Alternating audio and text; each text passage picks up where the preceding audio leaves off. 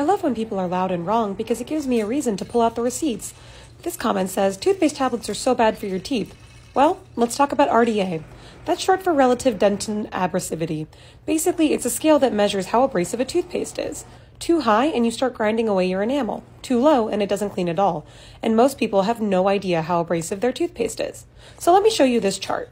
Take a look. This ranks dozens of mainstream toothpastes by RDA. Some of them score over 200, which is literally above the ADA's safety limit. That means they're grinding away your enamel every time you brush. Now, here's where it gets good. We had our toothpaste tablets, NOBS, tested by researchers at Indiana University, and the RDA came back at a 21.3. That's basically as low as it gets.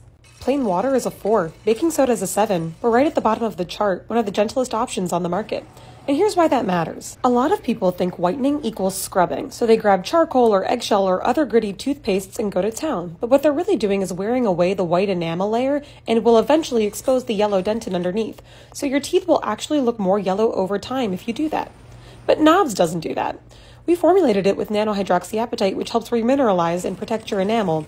The NOBS also contain baking soda, which gently polishes surface stains without harming your teeth. And no, baking soda is not too abrasive. Like I said, it's got an RDA of 7. Now, if you've got deep stains from coffee or wine or smoking, you'll probably want to look into whitening strips or a dentist visit. But for everyday oral health, you want something that's effective without destroying your enamel. And that is NOBS toothpaste tablets.